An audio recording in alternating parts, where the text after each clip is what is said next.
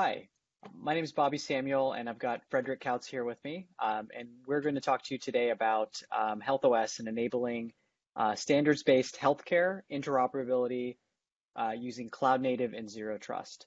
So first of all, I'm Bobby. I work at Anthem. I lead up the HealthOS development as well as precision insights. Frederick, would you like to introduce yourself? Hello, I'm Frederick Kautz. I am a director of software engineering at ShareCare, and I collaborate with Bobby and Anthem on zero trust and a variety of architectures and systems.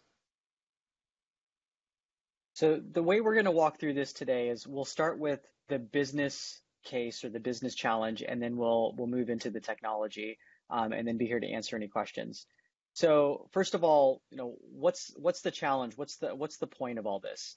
So HealthOS is something that we've created internally here within Anthem, and payers are seen as the middleman pain point across the ecosystem and causing abrasion across various user segments, whether it's provider, member, or even to other payers.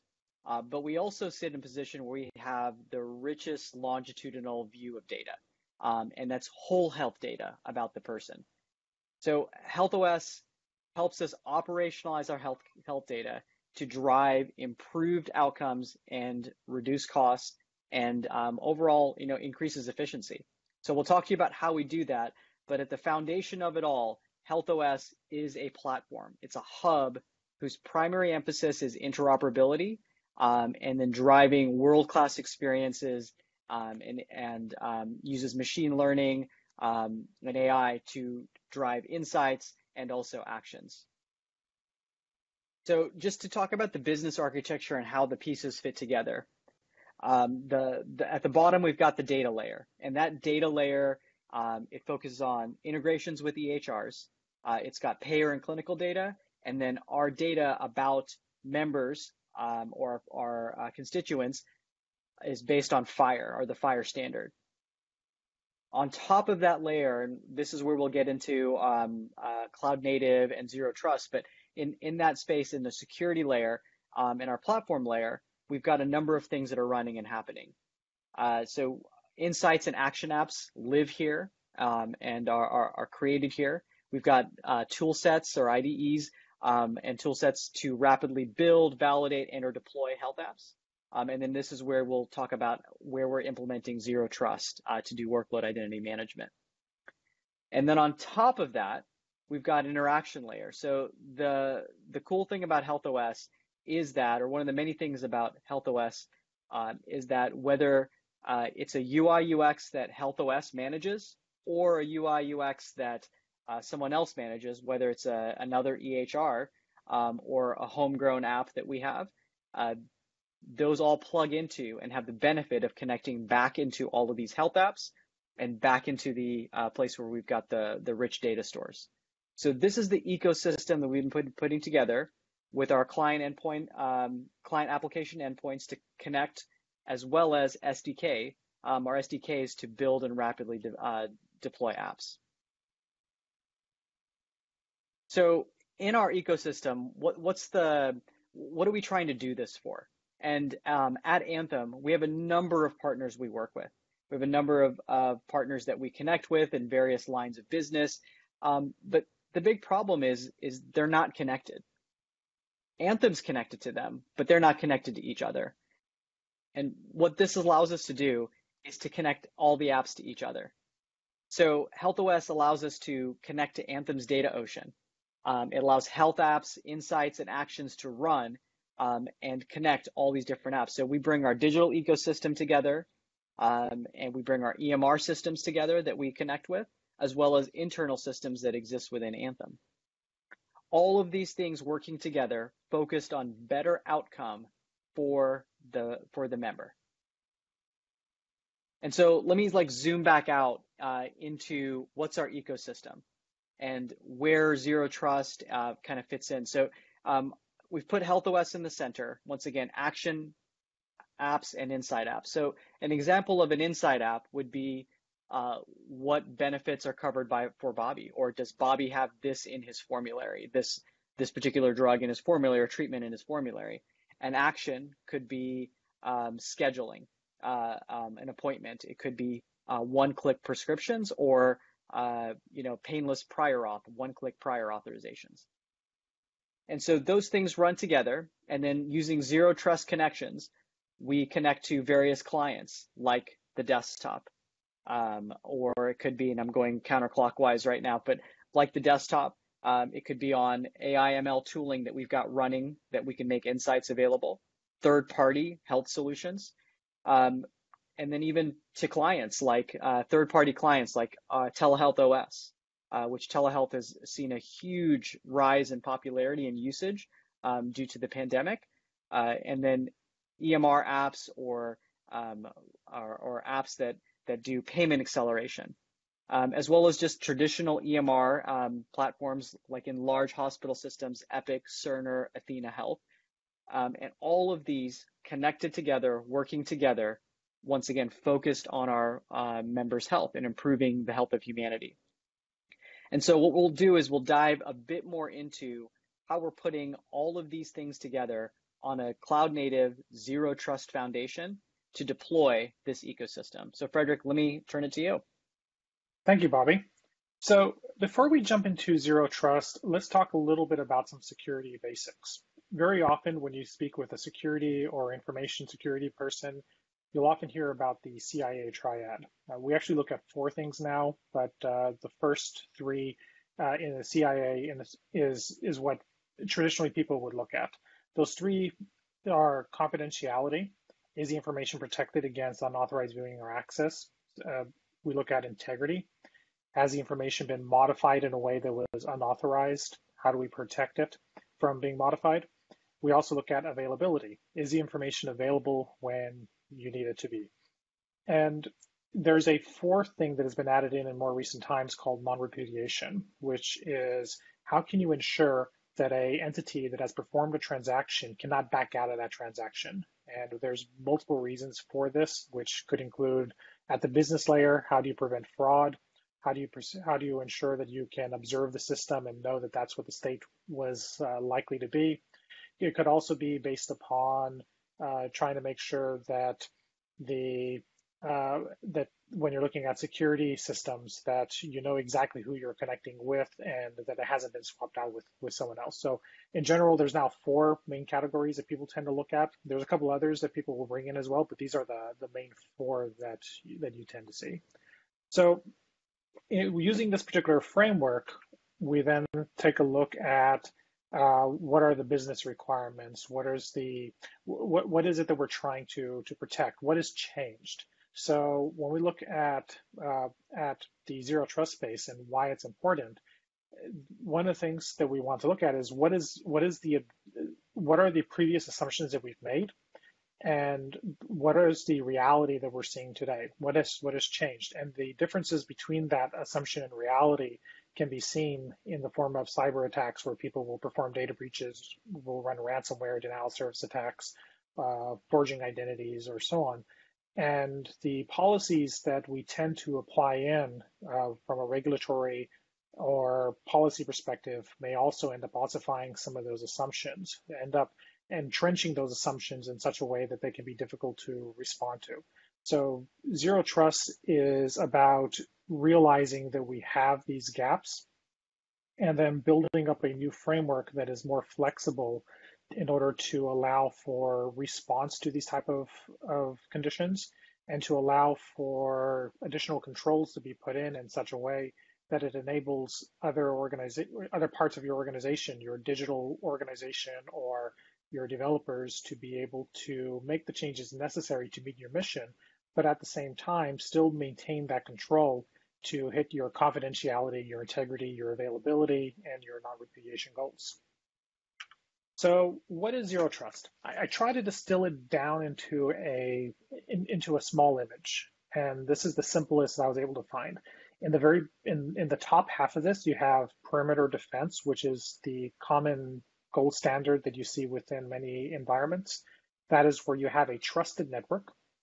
In that network, you have your services. If you need to connect to another network, you may have a firewall that you put in between them in order to protect entities in one network from entities in another network.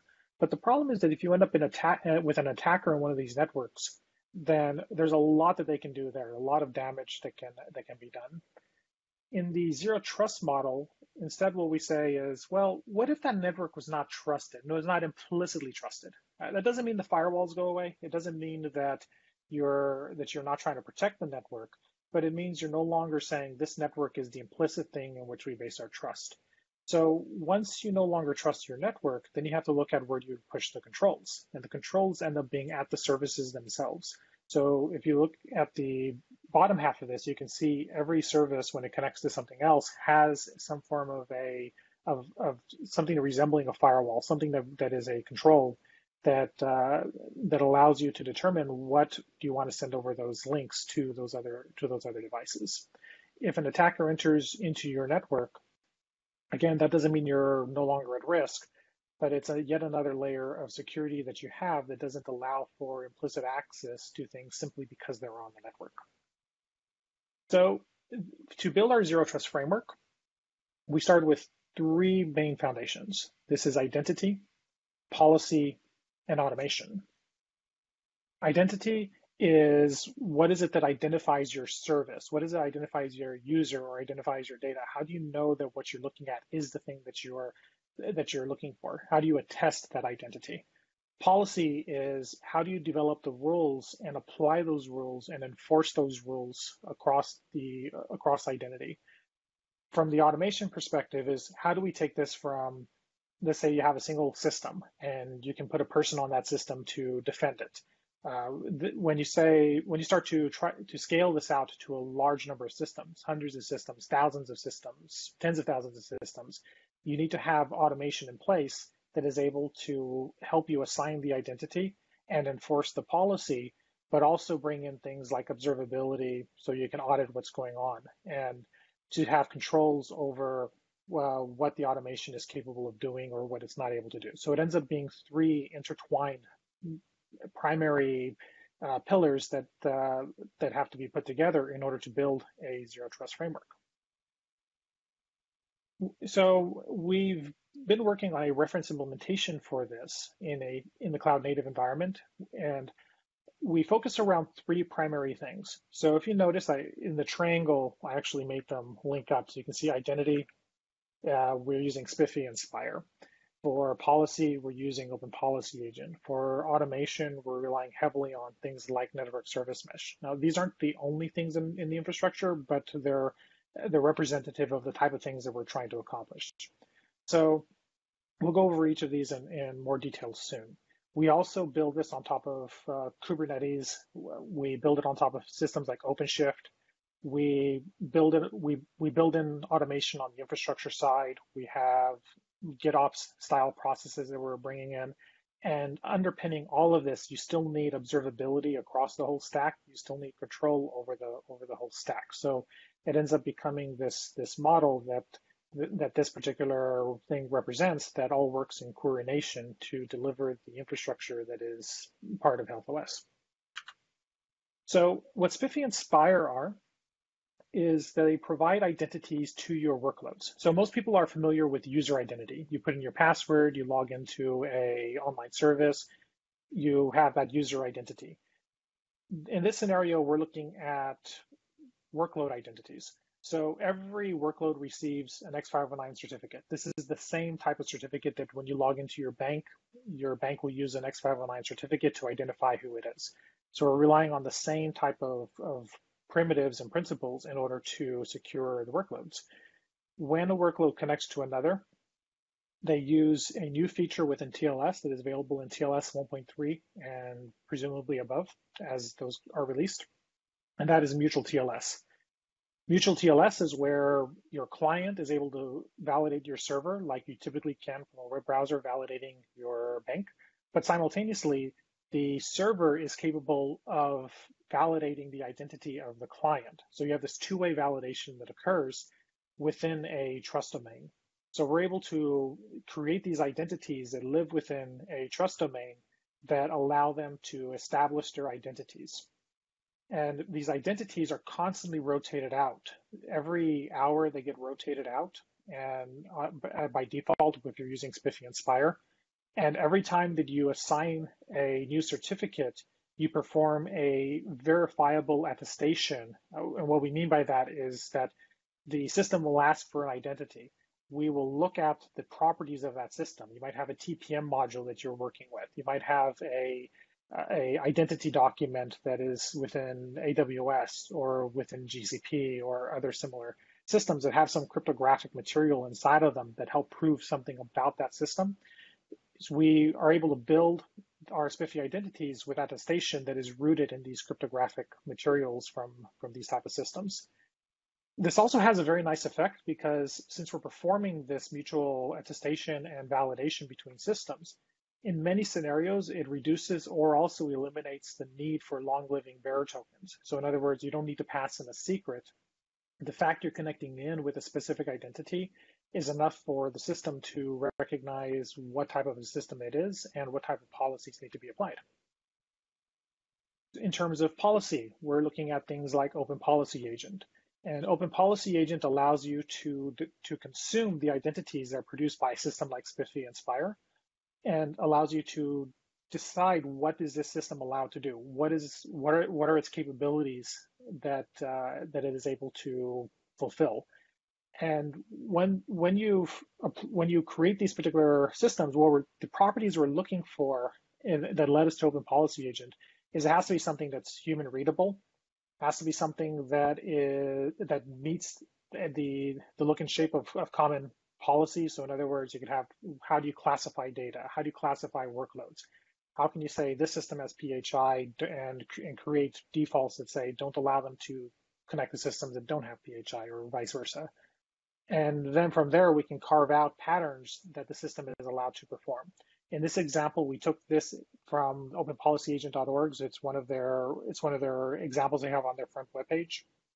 And you can see a request that says pet owners are allowed with a specific ID that is verified by the JWT, which is something that identifies the user cryptographically, is allowed to receive information or is allowed to make a request against this API in a specific way, if and only if the request comes from, like say this is in front of a database, if and only if the request comes from a client or a workload that we have identified. So it gives us a lot of flexibility to define the exact type of shape and policies that we want in a human readable way that also allows us to get this policy into Git. It allows us to have code reviews on these policies, to share them with other stakeholders so we can get their opinions on whether this policy meets their requirements or not. And it gives us that change over time so we can see how the policy has changed, when did it change, because it's all checked into Git. We also rely on a new technology called Network Service Mesh. Network Service Mesh is another CNCF project that is looking to automate low-level networking systems. So we're looking at, if you're familiar with the OSI model, we're looking at layer 2, layer 3. We're looking at frames in Ethernet and IP and other similar level areas. And what it does is it facilitates the underlay to services. So typically when you're running in Kubernetes, you'll often have multiple clusters you want to connect together in some way.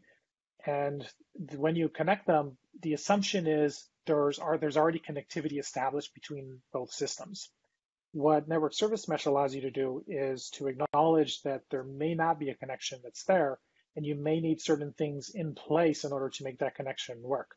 So this allows the operator to say, in order for this connection to occur, I needed to have a firewall, an intrusion detection system, needs to go through a certain VPN gateway, a certain VPN concentrator. So Network Service Mesh allows you to automate these processes through a cloud native API with native support from Spiffy and Spire and Open Policy Agent. And it provides you a cryptographic non-repudiation of that connection chain. So in other words, in this example, we have on the left, HealthOS app going through a specific VPN gateway to a specific VPN concentrator to a specific health app. We can get the cryptographic identity of everything in between and see what is the system connecting through. Is it connecting through systems that we trust? Is it connecting through systems that are required to? Do we have everything in here that we need in order to establish this connection by policy and enforce it on an ongoing basis? Finally, we look at GitOps, and from a GitOps perspective, the workflow, this is more of a process side that is then committed in as a service. So from the process, you have a developer. Developer will make some form of a commit into the source code system, such as Git. Then the CI/CD system, your continuous integration system, will see those changes that have been put into Git and will then render them into your test environments, into your staging environment, your production environment. Every change goes through source control. Every change goes through Git, which gives us that auditability. It gives us that chain as to who made the change. We also have control from the QA side. So, in fact, when you're looking at regulatory concerns in this space, it's important that your developers are not allowed to push into production. You have to have a separate group of people, a separate team that is able to look at what changes are there and decide whether or not those changes should hit production. So when you start looking at things that are PCI compliance or HIPAA compliance systems, you tend to see this pattern quite common, so that you don't have a single place or a single person who is able to push these type of things in. So the QA team is then able to determine at what rate and when something is promoted from testing to staging or staging to production. A really great example of a system that you can use to achieve this in your own infrastructure is Flux. So highly recommend that you go look at Flux and give it a try. It hooks up to GitHub and gives you that initial path towards automating in this style. So with that, I want to thank you all for joining us and learning a little bit about HealthOS and Zero Trust. Please consider that these are the type of technologies that we're using. We're using OpenShift with Kubernetes. We're using Spiffy and Spire, Open Policy Agent, Network Service Mesh Envoy. Please join these particular communities. There's a lot of things that you can work on in those particular spaces. And if you're interested in the type of things that we're working at, please reach out to either Bobby or I, and we'll help you navigate the path, whether it's coming to work with us directly or whether it's trying to work in the same area in your own industry. So please come and join us. With that, we have time for questions, and thank you very much.